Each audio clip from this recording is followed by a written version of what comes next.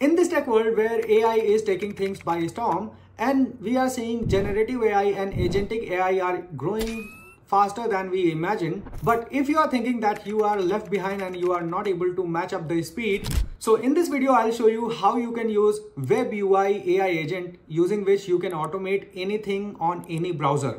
Using this Web UI AI agent, you can automate job search on the LinkedIn or any job sites, or you can also add some products in your Amazon cart and purchase that, and also you can do some reservations on IRCTC website, and so many possibilities are there in order to use this.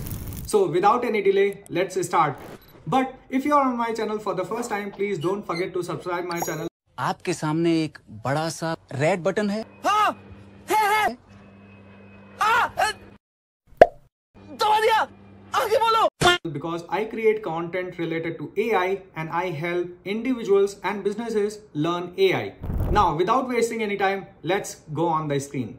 Okay, so now we are on my screen where we are going to use this browser use Web UI, and using this we are going to install this locally on our system and we'll see how it works. It is a very good AI agent which helps us automate browsers seamlessly using the help of generative AI and agentic AI.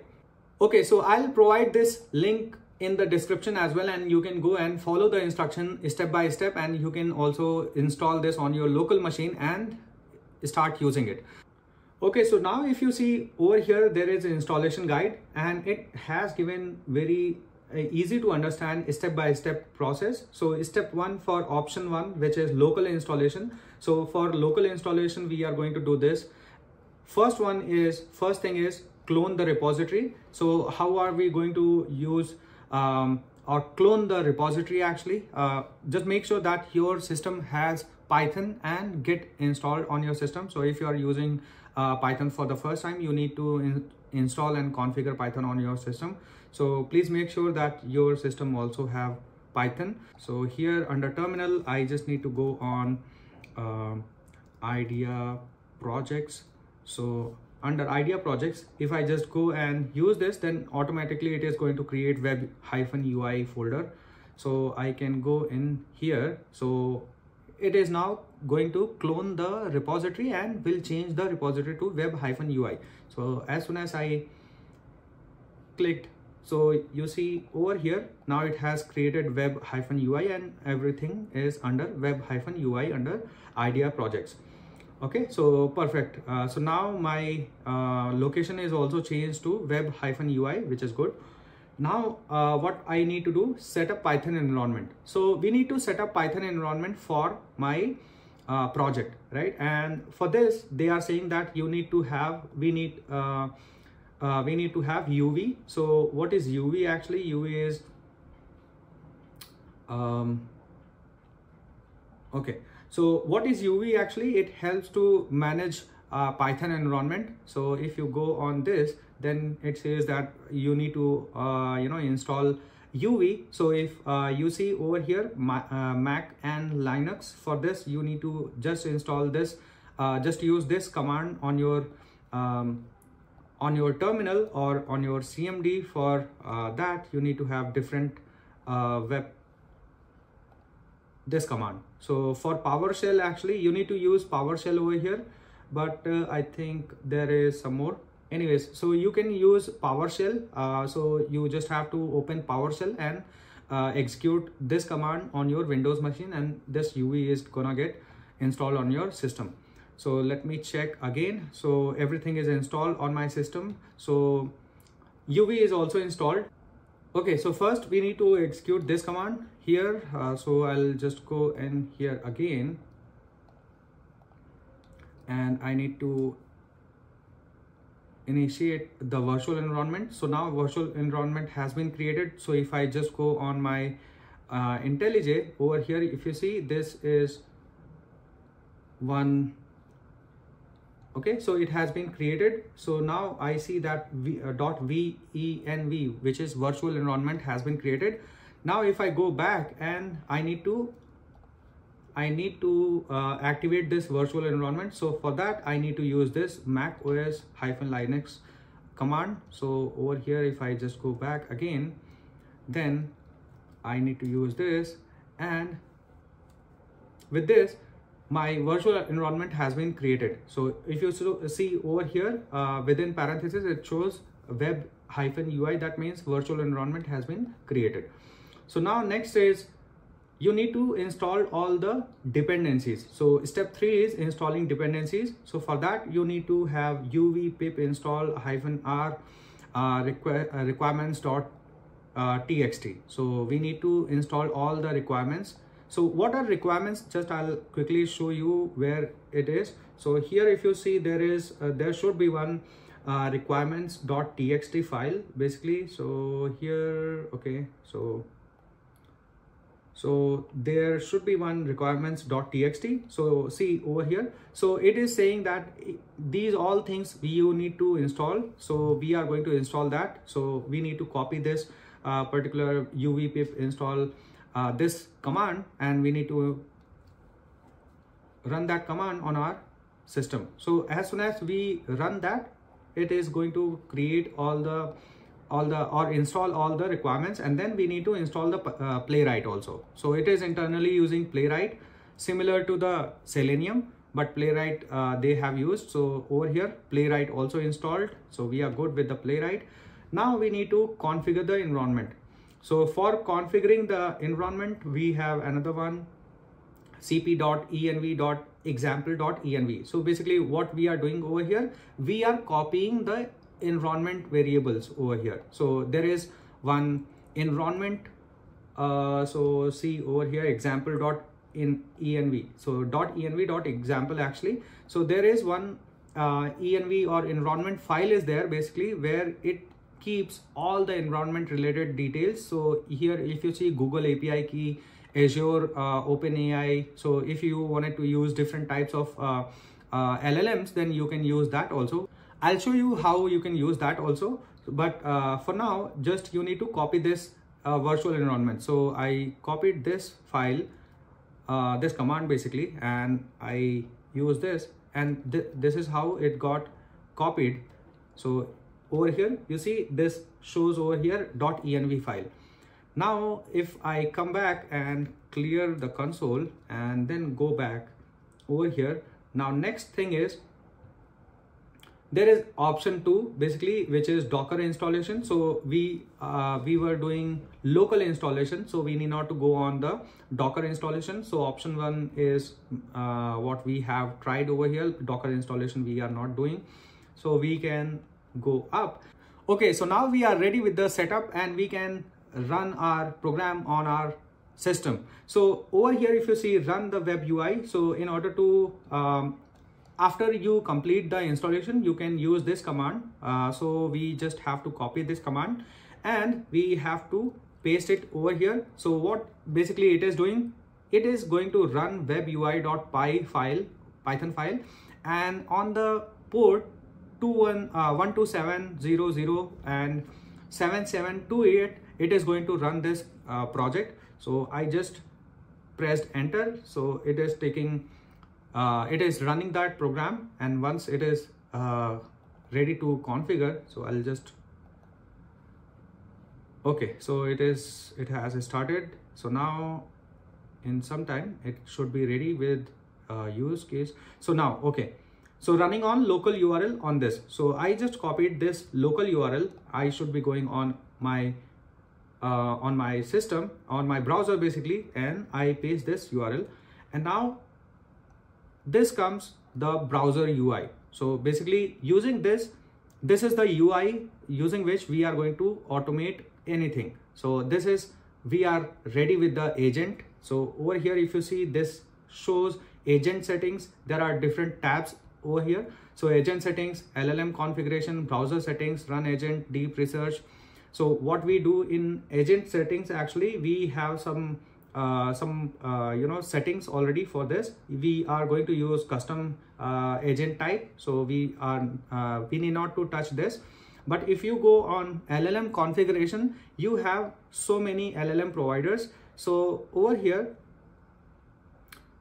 so you can use any different types of LLMs, basically Anthropic, OpenAPI, DeepSeek, Google, Olama, Azure, OpenAI, Mistral, Alibaba, Moonshoot, anything. And then model name also you need to select. So for now, over here, we are going to select Google, and for Google, we are going to use Gemini 2.0 Flash only, and temperature, we are not going to touch this, and everything is good. On browser settings, we are going to mention use own browser. So we wanted to use our own browser, and browser width and browser height, everything you can mention over here. And also you can there are some options over here. So keep browser open. That means if you run your program, then after doing the action, should it keep your browser open or should it close? And also over here, run your browser without GUI. So if you click this, then it is going to run in headless mode, and then disable security and enable recording. So it has recording also is going to be saved. So if you wanted to enable this, then it is going to save on this particular location, record _ videos. And if you just, as per your need, you can select or unselect this. Now run agent, basically this is the place where you are going to use the generative AI related prompts. So what you need to do, you have to write over here, and it is going to perform. So I'll do this also. So here, deep research. So I mean, you can play around with this also, maximum research search iteration or maximum query per iteration, something, how many times it should search on the UI. Results, you will find out results over here. Once we run this, then we'll see that, and recordings will appear over here, and any configuration which you wanted to load in this, you can save this also.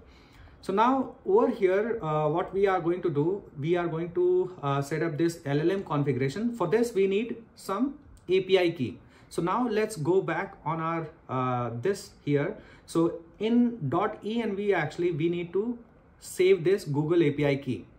Okay, so now over here,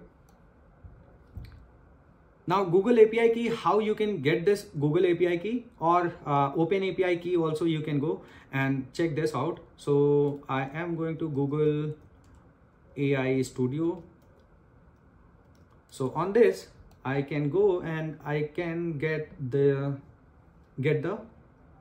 API. So if you haven't created your account, it'll ask you to create your account. So get API key. From here I can just generate one API key, and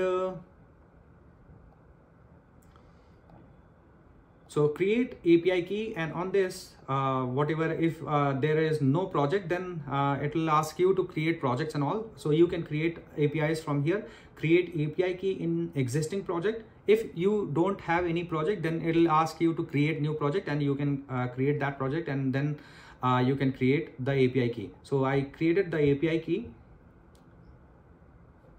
and it is generating the API key. So this is the API key, by the way, and I am copying this. Don't worry, I'll delete this after this video. So don't copy my Google API key. So I pasted over here, and then it is done. Okay, nothing we need to do more. So I just went in here, and it is going to read the API key from my environment variable itself, and we need not to do anything. Now running the agent. So what I can say over here, go to google.com and search for amazon.in, go into the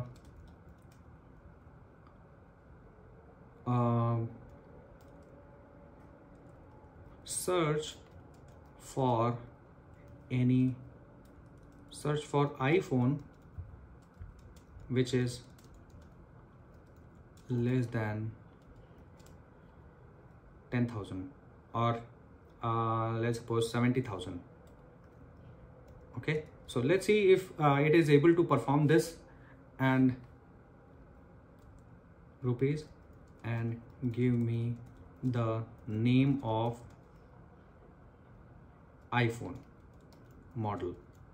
Okay, So let's see if this is able to perform this at least. Okay, so as I click this run agent, Google API key not found, please set Google API key. Okay, so if I just go in here, okay, I think I didn't save this or what. Please set Google API key environment variable or provide it in the UI. So we can provide this in UI as well, but it's fine. Okay, so we can provide from here also. So let's see. Okay,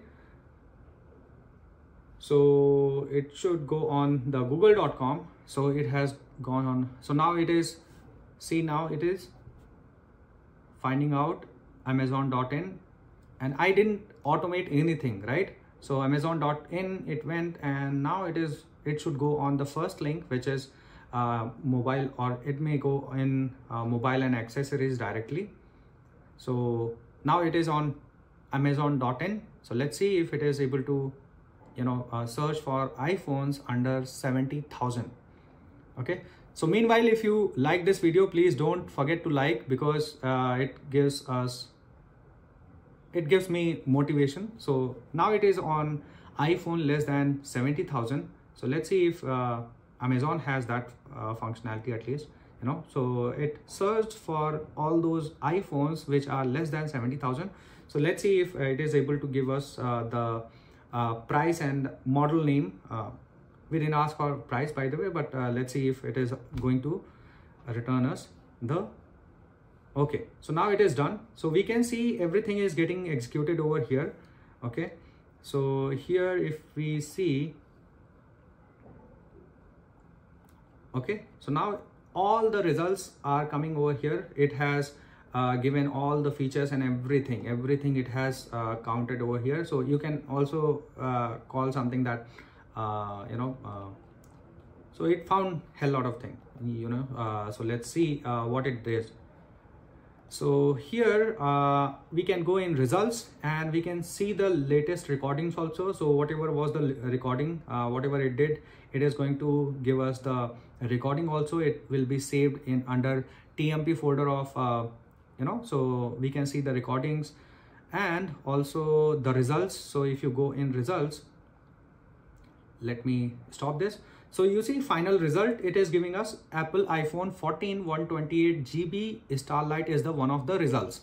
So it has given us the final result, and you can, from here you can see what different things it has done. And like this, you can also try multiple scenarios, like you know, you can automate anything.